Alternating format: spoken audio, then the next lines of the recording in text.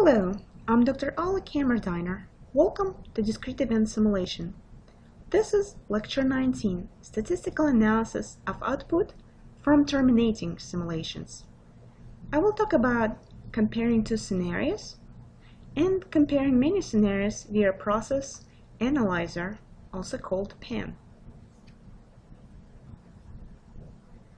So let's recall what we did in Lecture 18. We learned more about half-width and confidence interval, and also the desired number of replications to get a small half-width, which results in a better, higher precision. So again, confidence intervals, is larger or smaller confidence interval better? Why? Of course, smaller confidence interval is better because we have more precision about the output. So if you look at the confidence interval, we use this formula that includes the mean plus the half-width. So this simple mean is just a simple mean that we typically get, and then in terms of half-width, it's actually this expression that involves the t distribution, student t distribution, critical value with parameters n-1 and 1 minus alpha over 2, and then we multiply it by simple standard deviation s, and then we divide it by a square root of the number of replications.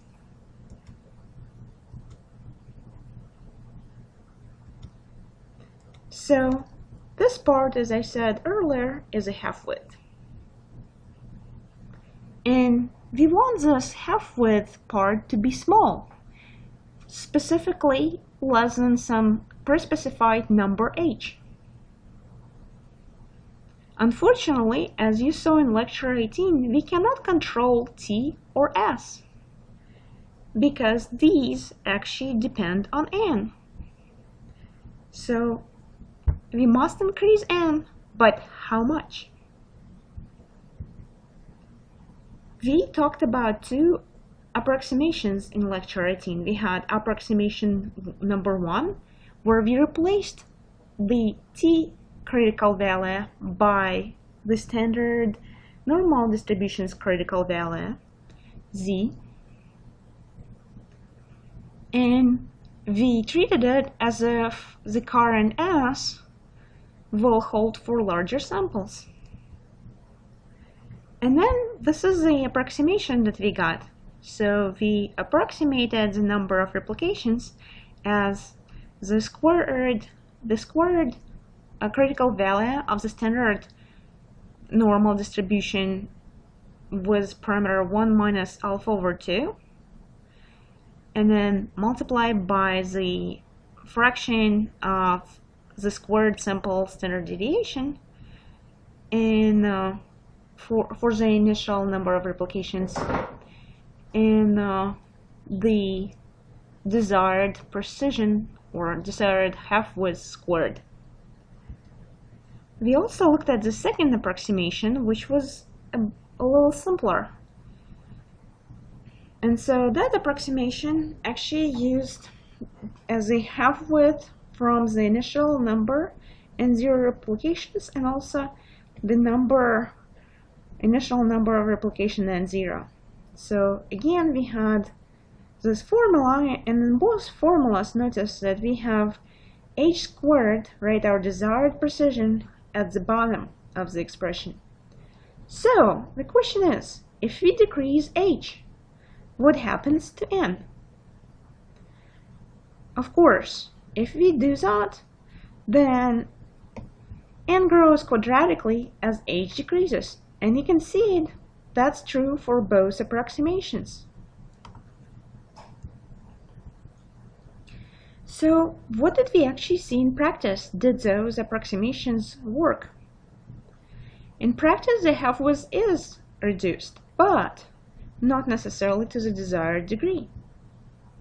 So the question is, why does this happen? Of course, we're just using approximations. We can't expect the precise results. And moreover, formulas assume normality, which might not be the case. So let's talk again about the interpretation of confidence intervals. The usual formulas assume normally distributed data, but that is never true in a simulation. It might, though, be approximately true if output is an average rather than an extreme. And that's, again, based on central limit theorem. So, to learn more about it, and for a discussion of robustness, coverage, and precision, see more details in the arena and also model 6.3. So what we're going to do this time is we're going to compare two scenarios. So usually simulation is used to be able to compare alternative system scenarios, configurations, or layouts. We can also use simulation to conduct sensitivity analysis. So what we're going to do is we're going to start first by comparing only two scenarios. And we'll use model 6.4. So model 6.4 is basically the same as model 6.3, with the only difference is that we go back again to 110 replications. We're going to add a file, totalcost.dat, to statistic module. And also for output column, we add total cost row. And we're going to do similar things for percent rejected. What that will allow us to do is that it allows us to save the output information to files for each replication. And then we'll look at two scenarios. We have the base case when all inputs, just as in the original model 5.3, without any extra resources. And we also look at more resources case. In this case, we're going to add 3 trunk lines and increase the number of trunk lines to 29. We also will add 3 resources each of new sales, new tech 1, new tech 2, new tech 3, and new tech all. Recall that we used the variables there, so all we need to do is just go in and change the default value for our variables, representing new sales, new tech 1, tech 2, new tech 3, and new tech all. It will be interesting for us to learn whether these changes from the base case to the more resources case have effect on total cost and percent rejected, and what are the changes. So let's go ahead and do that in Arena. So here I open my model 6.2 and I renamed it into model 6.4_base because first I'm going to do the base one. Just to demonstrate, we already have 110 replications because we didn't change 6.2 to 6.3, so it still remains 110 replications. So the next thing I want to do is make some changes for the output. So outputs are statistics. So statistics data module is located in advanced process. So I'm going to click on advanced process, click on statistics.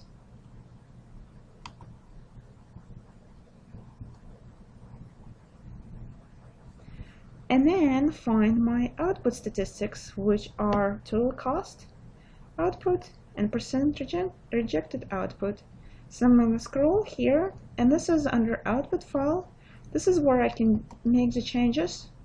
And so here I'm going to save it to my folder, and I'm going to call this total cost.dat.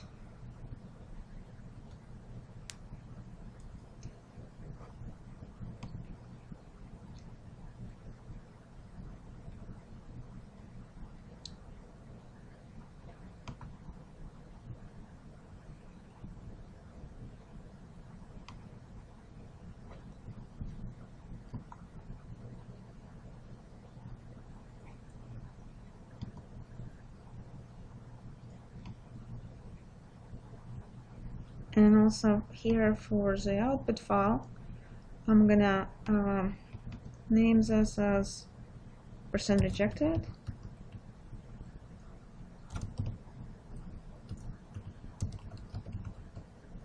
Dot. And so either I'm gonna go there and select, or just type in the file name. It will work the same way because this file is saved in this current category, in this final, in this folder. And so, but if I wanted to change the folder name, I could always go and change the folder name. But here's my %rejected also. And so now that I have these, I'm going to be writing those out to my file. Actually, let me go ahead and do some more changes. So let me create a new folder here for the base case, and I name it model 6 for base case, or just base.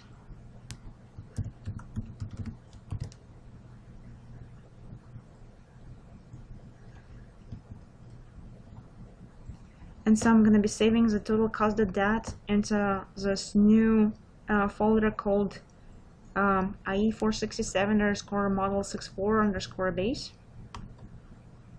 And I'll do the same for %rejected. I'm also going to be saving it into this IE467 model 464 base. Otherwise, it would be saving it in my previous upper folder, IE467 models.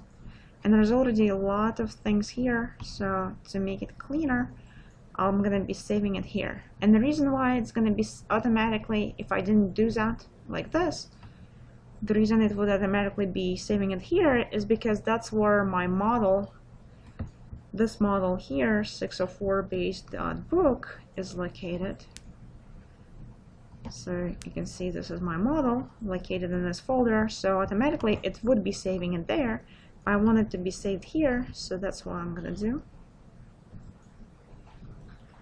So now, important part also is to make sure that here in my setup and run control, in my run and run control, I have batch run selected. So you can see the batch run is selected. So I'm good to go. And so the next I could either click here, run go, or click this button, go, and then run it to get the results.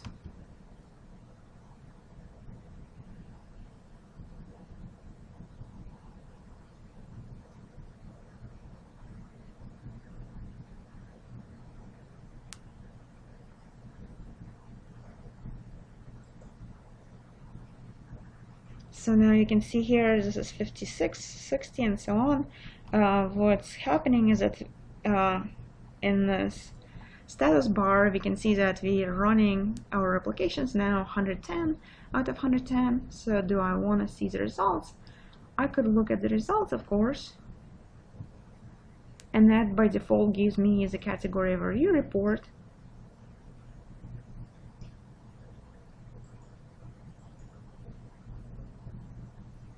Which I didn't rename my model to the 6 yet, but I'm basically using model 5 modified.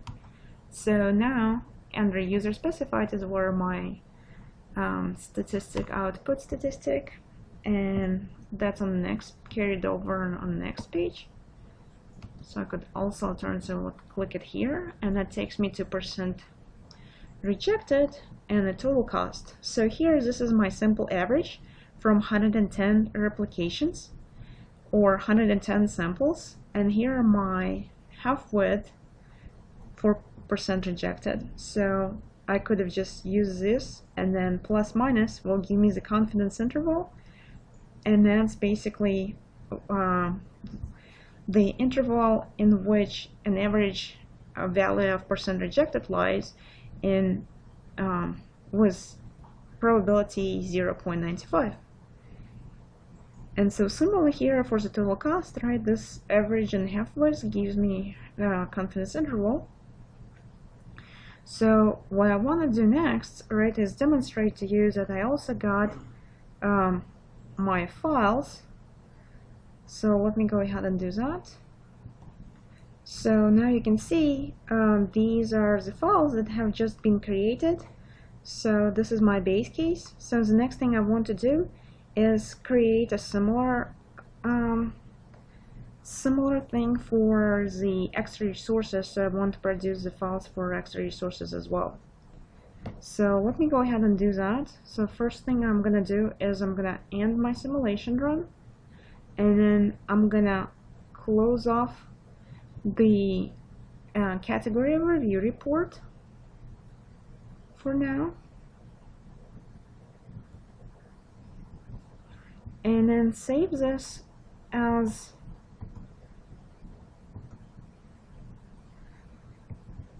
the extra resource case.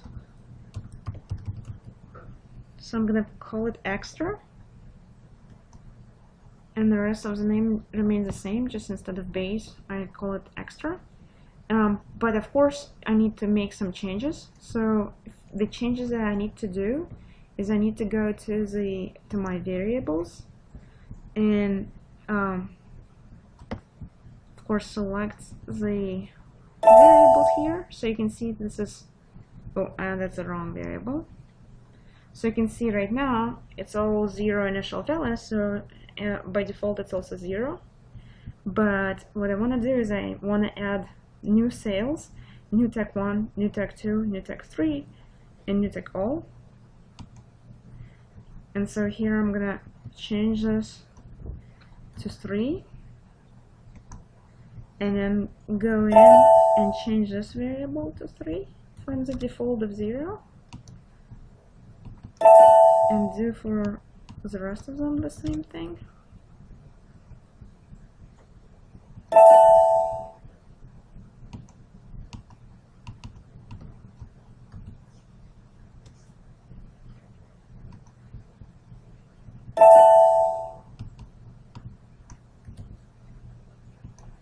And just to be sure, let's check whether our set of resources has the resources that it uses.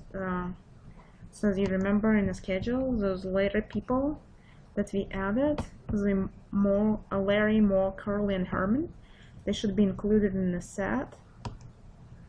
So let's see if this has, so it looks like that's correct. So we see Larry and Herman for product 1. And I see Mo and Herman for product 2, which is correct. And I see Curl and Herman, and that's good too. So we're good to go. Except I also want to change the number of trunk lines. So currently it's 26. That's a base case. We need to increase it by 3 to the 29. So after I do that, I should now be good, so I can save this. And I already have went to advanced, because remember I'm just modifying my model 6.4 base, and that model I went to the statistics and found my output and already put the output files, right? So the only thing I want to do, if I left it like this, it would just rewrite the files. So I don't want this to happen. So instead I'm gonna go ahead and change, and so instead of saving this in this folder, I'm gonna create a new folder under this, right? So another subfolder. So I'm gonna do a new subfolder. Gosh, maybe let's just scroll down, new folder, and then my folder name is gonna be IE467 model 6.4 extra.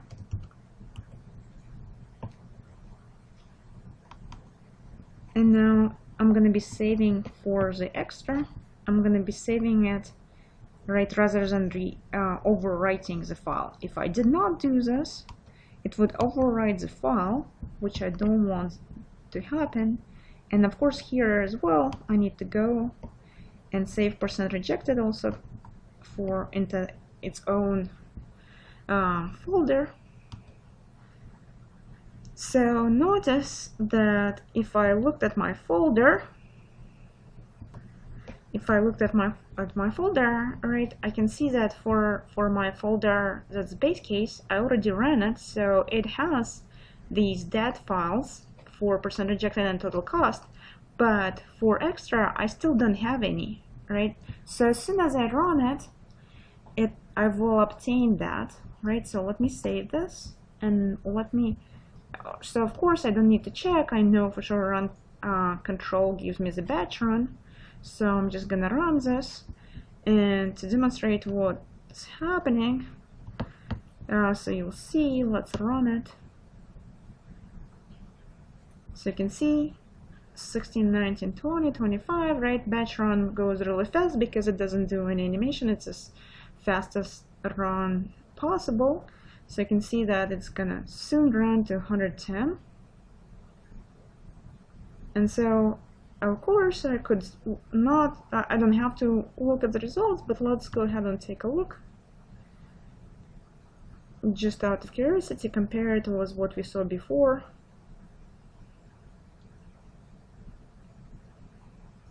So again, right, I'm going to user specified output, and here's my percent rejected total cost.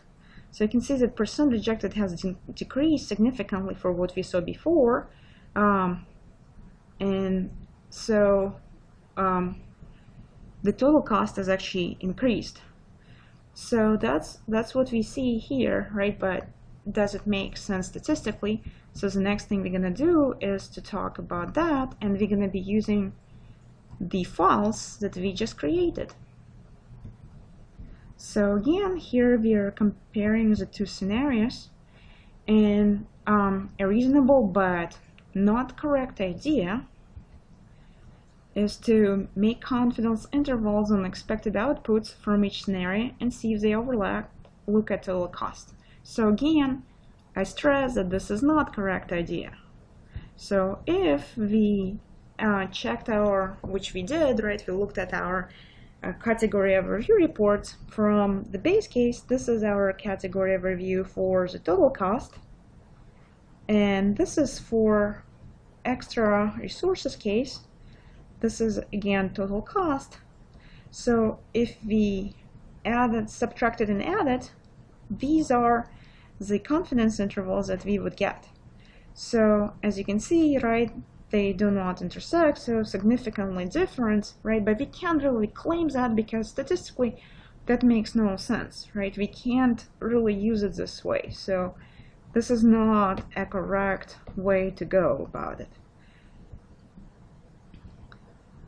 So even though there is no overlap, we can't just say that, well, because there is no overlap, there is a significant difference. Because, as I said, right, this is not a statistically valid conclusion. So instead, what we can do is we can compare means using the special tool for Arena called Output Analyzer. And Output Analyzer is a separate application that operates on .dat files produced by Arena. So as you saw, in the output, we saved our data in .dat files. So now we can be using those, as I promised, and analyze them. We can analyze them statistically. So we're gonna go ahead and launch the Output Analyzer separately from Windows and not from Arena. And then we're gonna compare the means using the Output Analyzer. So let's go ahead and do that, and we're gonna save the output values as an expression of entries in a statistic data module. And so the type is output.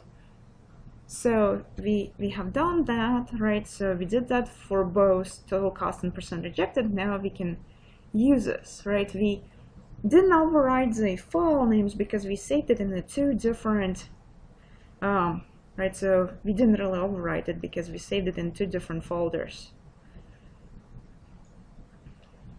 So if you wanted to know, the .dat files are binary, so it would be hard for you to open it outside of Output Analyzer, but they can easily be read by Output Analyzer. So let's go ahead and take a look. So here I'm gonna go to my programs, and then under the Rockwell software and under Arena there is my Output Analyzer. So I'm gonna click on Output Analyzer because, as I said, it's not among the tools. It needs to be opened outside. And so the next thing I want to do is I could create a new file by either clicking here New, or I can say File, New. And this opens a new data group files. And so if I wanted to save it, I can save it as. And then here, under the folder IE467 models, I'm going to create a new folder that's going to be for my Output Analyzer.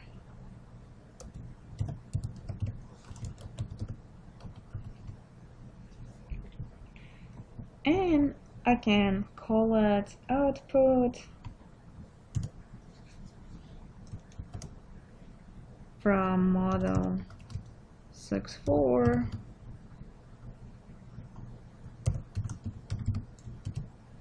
and then it has the extension data group. So DGR is an extension for a new data group file. So I can save this. And right now I don't have any files there, so I'm going to click on Add and add some of my files. So here I'm going to first go to Base, and I can click on that. And actually let's rename this as Base, just so we can see it easier. And then again rename this one as Base. And let's select both of them. Well, maybe we can't. So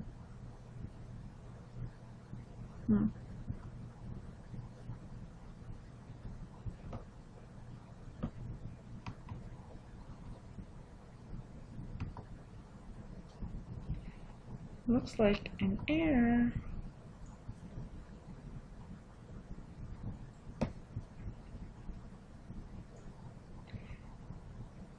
So let's see if I can add something from here too.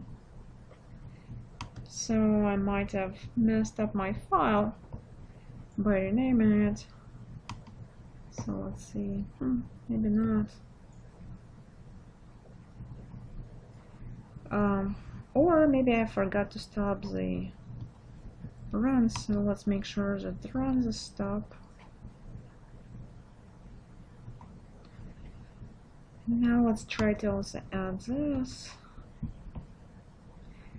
Well, let's see whether we can actually do some analysis. So let's go to Analyze and then Compare Means. And let's select the data file. So we could use the percent rejected base, and we can use all the data together, and we're also gonna use percent rejected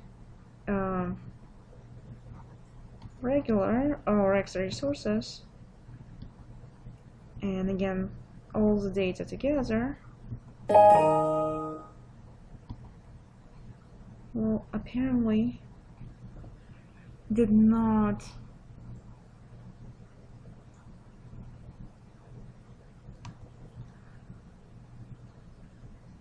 like that base one. Let's see. Seems to have an error accessing files, so let's see. So let's instead just start a brand new data group file and add the extra resources. Let's say for percent rejected, and then also add the base. And so here it actually selected the file, so maybe the saving it right away was not a good idea. And so let's also add for the base total cost and add for the extra. We're gonna add total cost. So now that we have that, we can analyze. So let me close this off for now.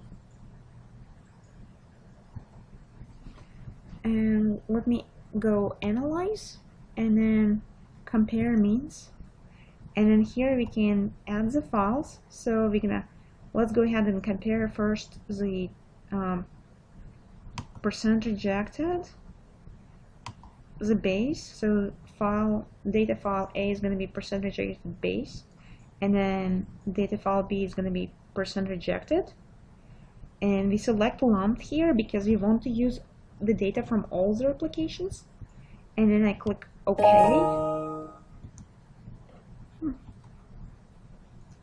Still not found.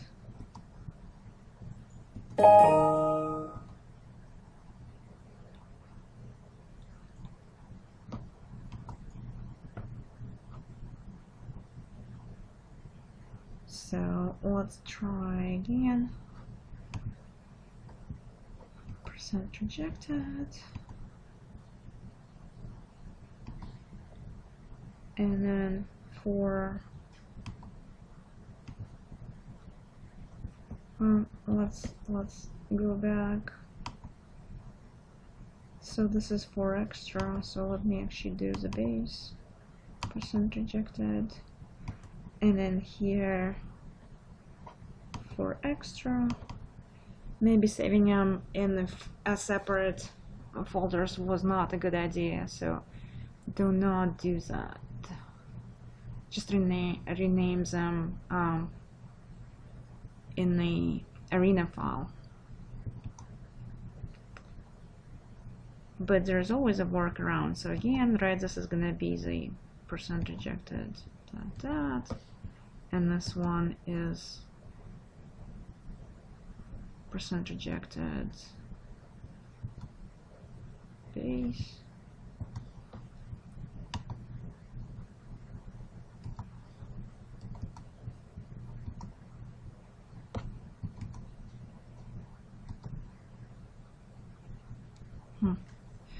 Let's go ahead and save them all together in a single one. So let me cancel this and cancel that, and let me copy this real quick. So I'm gonna go ahead and grab these and copy them here, and maybe also rename them.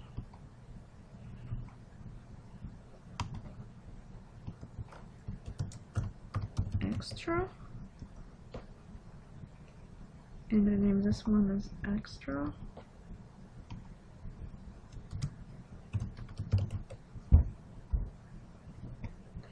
And let's see.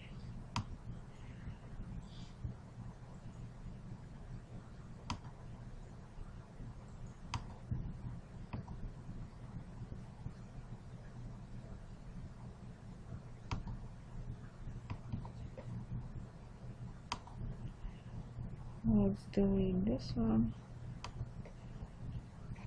and let's delete this one, and just replace them with the extra in the same folder.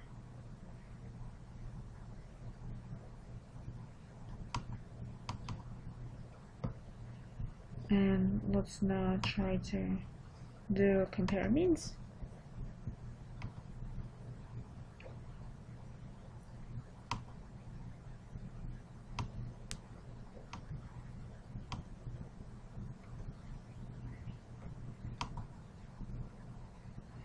Alright, so you can see now, right, it actually created this, right, it compared the means for percent rejected, and what it did is it subtracted the data for each replication from one and another, and this is where we got the difference, right? So this is kind of a reminder for us of what happens as we're looking at the difference. So it constructs the confidence intervals on difference, and if the constructed confidence interval on difference is far away and does not intersect 0, then the means are not equal. There's a statistically significant difference, and this is a valid, statistically valid conclusion. And so again, we can also do compare means again. So let's do compare means, and we could add additional comparison where we compare total cost base and total cost extra, and so we can actually do that all together. So again, paired t-test was 95% confidence, and so here, right, you can see this is different from what we saw before. This time we have two confidence intervals together, and again, this our confidence interval is far away, and this is our confidence interval for total cost. So of course, sometimes because the percent rejected is so small and total cost is so large, sometimes it's not good to compare them visually this way, but we can always look here at the summary, and the summary for the statistical comparison tell us, right, for percent rejected, the means are not equal at 0.05 or 0.05 level, and for total costs, right, the means are not equal at 0.05 level. So these are both our statistical conclusions based on the difference for the two files, right? So for each of those 110 replications, we subtracted the differences for the output. And so clearly, right, there's a significant change from the base case to the extra case. So let's review how we did that, right? So again, we started output analyzer, and we did that outside of Arena, and then we opened a new data group, and basically the data group is a list of .dat files that we're interested in working on, and then we can save the data group as I showed you, and that gives us a .dgr file extension, and then we click on Add button to select the .dat files for the data group, and after that we actually used this analysis, right, through the output analyzer. We clicked on Analyze and then Compare Means, and then it gave us this menu option where we added the files, right, for two scenarios, so we can compare two files, and we selected lumped because we want the data from all replications together, because each replication, right, these are output statistics, so each replication produces a single value, so that's why we're selecting lumped. And again, right, we use the paired t-test, and notice, right, as I mentioned before, right, do not scale display, right, because two output performance measures have different units. So this is what we got, right, and again, these are the summary information for the statistical testing, and this is a visual representation of it. So this is the final part, right, for part A, and then next time we'll look at the process analyzer where we can compare more than two files. And so again, the key in the comparison is that the differences for both total cost and percent rejected, they miss 0. Here they miss 0 for percent rejected, and here we miss 0 for total cost. And so conclusion is that, right, because the confidence intervals and differences both miss 0, then we conclude that there is statistically significant difference on both output performance measures. Of course, right, what we looked at before when we just compared the confidence intervals themselves, it wasn't correct, right? So it's important that we looked at the differences and compared them to 0. So that's the end of part A.